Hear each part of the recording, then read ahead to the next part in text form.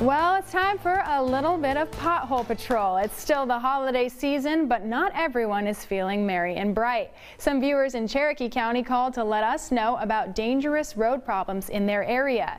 The owner of this truck that you can see on your screen was traveling down County Road 1101 when he went to turn onto his property, but water that had collected on that uneven road turned it into a mud pit, trapping his truck. His name is Floyd Bowman. He just bought this land not too long ago. Now he and other residents are considering moving because of the dangerous road conditions that lead to their homes. It's a smaller road and I'm blocking the whole road, so traffic's going to have to go totally around or try to get off into the other side. I can't even get into my place because of the mud.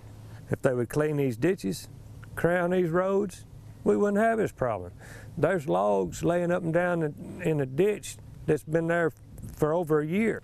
There are patches of gravel along the road that the city put down in an attempt to fill the holes, but weather has caused the dirt to become almost impossible to drive on.